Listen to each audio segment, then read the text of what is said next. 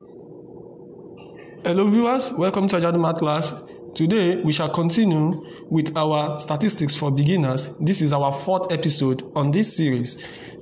Today we are going to start with the mode of group data. And in our previous videos we've been able to look at the mode for the mean. We are able to look at the mean and the median of group data. So today we shall move straight to the mode of group data.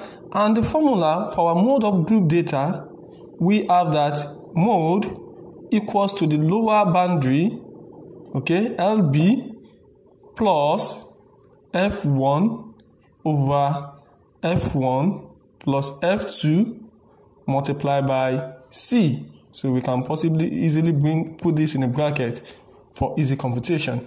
So where our F1 is the same thing as the frequency of the modal class minus the frequency before it. So looking at this now, this is our frequency of the modal minus the frequency before, and also our F2 is the same thing as the frequency of the modal class minus the frequency after it. And here our C is the class width. That is, you can call it the class interval also. That means the difference between the lower and the upper. And LB is the lower boundary. So these are the parameters that we have. Now we are going to use this to compute the information given to us there. Now for us to do this, now we are making use of the same formula here. We have that our mode equals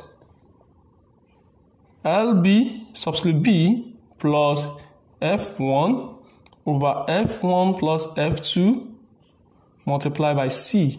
So with this, our lower boundary, the first thing we are going to look at is to determine our modal class.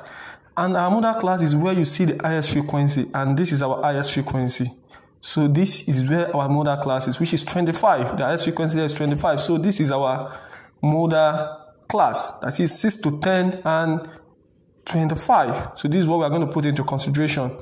And for us to determine our lower boundary, we know that our lower limit here is 6. Okay, so you are going to subtract 0.5 from this lower limit 6. So our lower boundary is going to give us 5.5. In my previous video for the median, I decided to use the lower limit directly because you can also do that. But in this case, I'm going to use the lower boundary by subtracting 0.5 from the lower limit plus F1. Our F1, don't forget, is the frequency of the modal class minus the frequency before it. And the frequency of our modal class here is 25. So let me put that in bracket for easy computation. Minus the frequency before it, which is what? 20. That is my F1. Everything over F2, which is the frequency of the modal minus the frequency after it. And the frequency of the modal class is 25. The frequency after it is 23. That is my F2. My F1, I'm going to repeat this, which is 25 minus 20.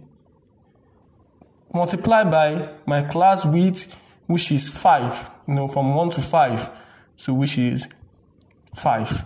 Now simplifying this further, I'm going to have 5.5 plus 25 minus 20 is going to give me 5 over 25 minus 23 is going to give me 2 plus 5 multiplied by 5.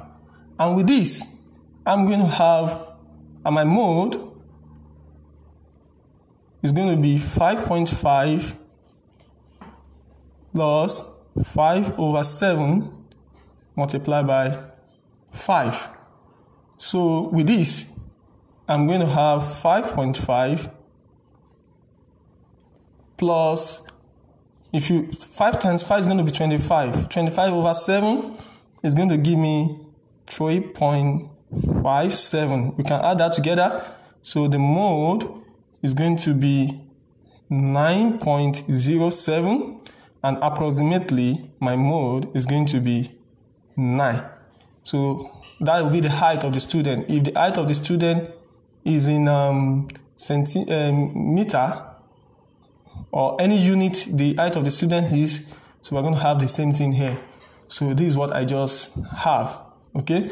Now, looking at this now, you are going to see that this value 9 must fall within this range of 6 to 10, just like the same thing we did in the median. If it falls outside it, then there's a mistake somewhere. So this is our frequency, the frequency for the modal class. And our final answer here is 9. Thank you very much, and please don't forget to subscribe to my channel. In our next video, we are going to move straight, because we are done with the measure of central tendency. We are moving straight to measure of dispersion. So when